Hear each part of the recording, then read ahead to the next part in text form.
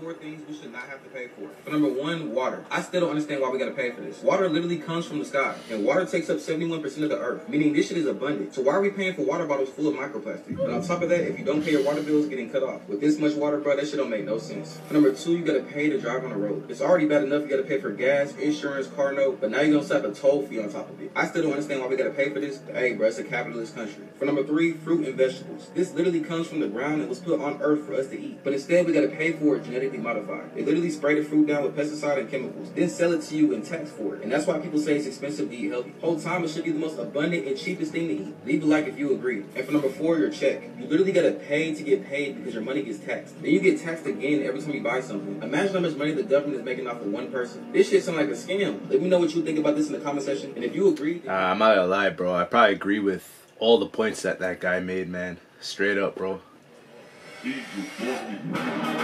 I like the water one. The water is a serious one.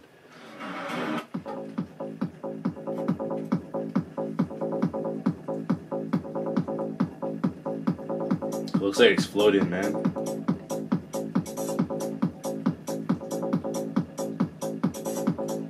Yeah, but that could mean a lot of things. They could be like up in the sky, like making that video.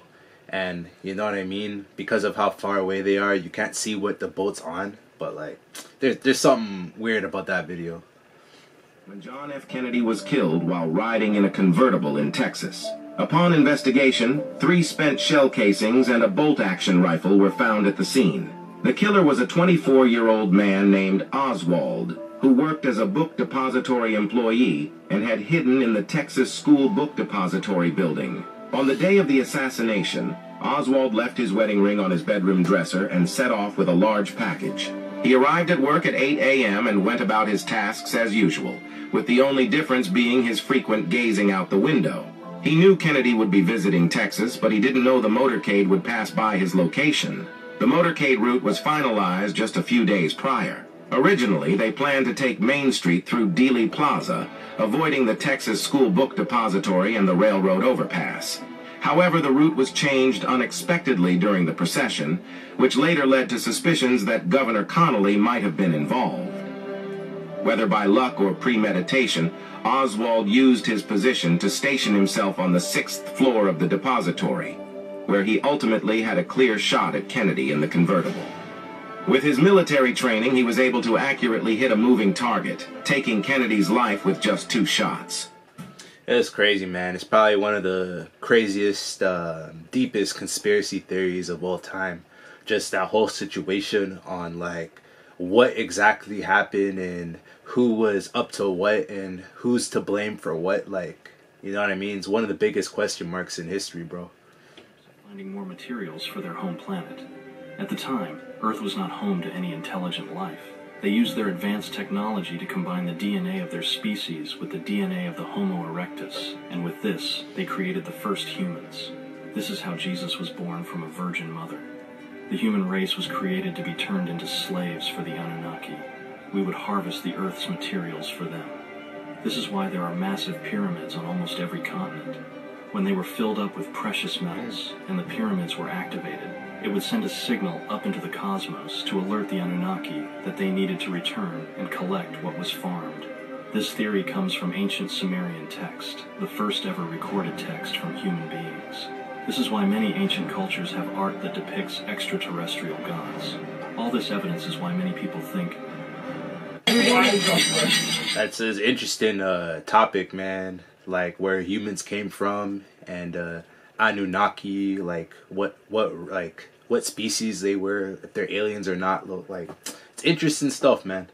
Fake, but are actually real. In the 1880s, Ella Harper, or also known as Camel Girl, was world famous for having a condition that made her knees bend backwards. She traveled the world doing a freak show, making a salary of $200 per week, which is equivalent to about $330,000 in today's money. In 2002, high school student Charles J. Bishop was so inspired from the events of 9/11, he wanted to recreate them. He flew an airplane to the Bank of America Tower in Florida, and luckily there was only one casualty. Him. This is Lisa Sparks, and she currently holds the world record for sleeping with the most men in 24 hours. Take a guess what you think it is. 10, 20, 30, 100? Nope, it's 919. She actually did this in about 12 hours, and if you do the math, it's about every 45 seconds there was a new dude. Whenever a flood happens, the news typically shows the streets and shows a bunch of cars overflowing with water. But what they don't show you is the fact that coffins will actually lift up out of the ground and start floating down the streets. This is why New Orleans builds gates around their cemeteries to keep the dead inside. If you want to see more videos, make sure to like and follow. That's probably like every city. After like a situation like that, there's a flood and then you have a bunch of coffins floating everywhere. Like every city probably does that now, because like, yo, that'd be super weird just to like see that, you know.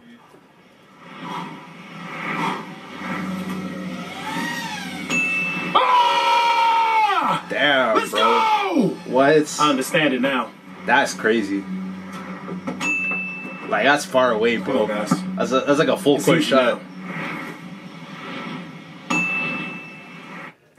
I think, like, honestly, that had to be like a globetrotter or something, because like that's like a full court shot, man. Like, forget the windmill, like that the distance between where that guy was, like, crazy, man, crazy.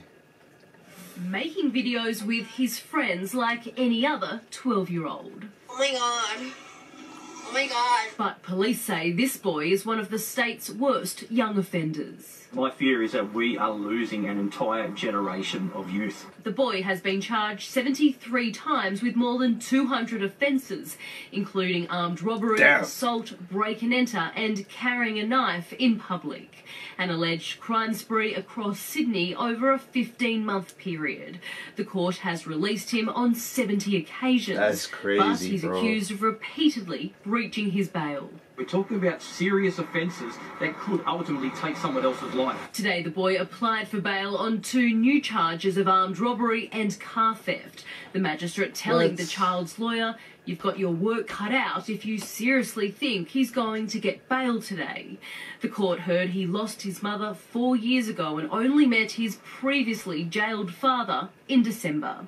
He's been living with a carer in Western Sydney. Does he need proper help? I won't be answering any questions today, thank you. The prosecution argued against the boy's release, saying his violent behaviour is escalating and they fear for the public's safety. His alleged victims were often young and vulnerable, just like him. Clearly, the system is not working. We've got a society that's living in fear of these incidents, and we're talking about very violent offences. Offences that deeply troubled the magistrate, prompting him to finally refuse bail. Natasha Squarey, 7 News. That's crazy, man. Like, yo, that kid was like, what, 12 years old, man? Like, it's like the real life Bart Simpson, bro. Like, crazy. Monday through Sunday, yo. Don't save her. She don't wanna be saved. Don't save her. She don't wanna be saved. Yeah, this happens. It's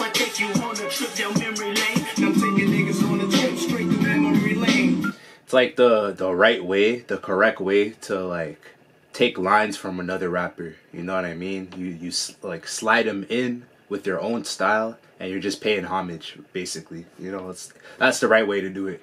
Even though the two had never met while alive, now they rest side by side. The infamous Great Smog of London in 1952 was so dense that individuals walking on the streets couldn't even see their own feet.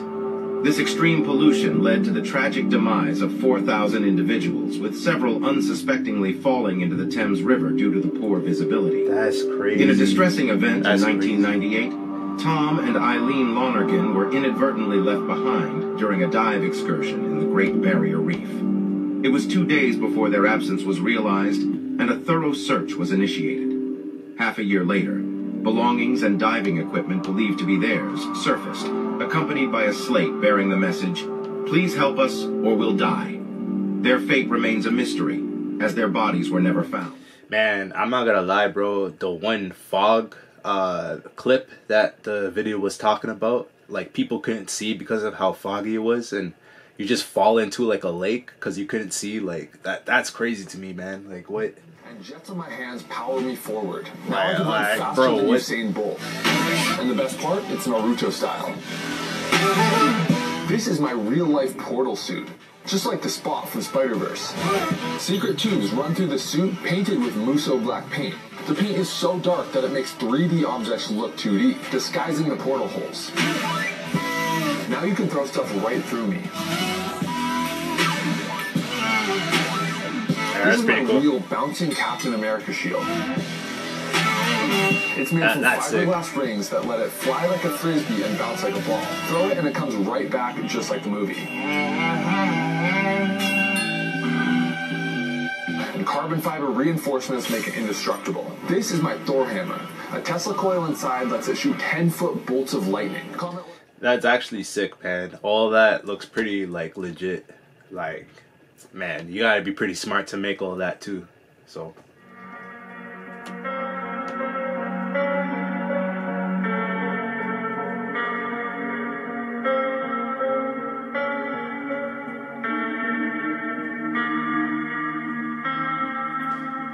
So trippy.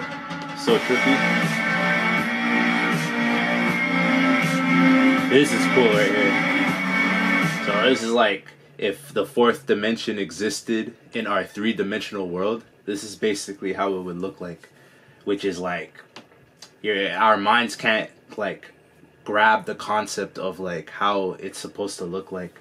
So this is like the visual like example of it. But yeah, man, that's nuts, bro.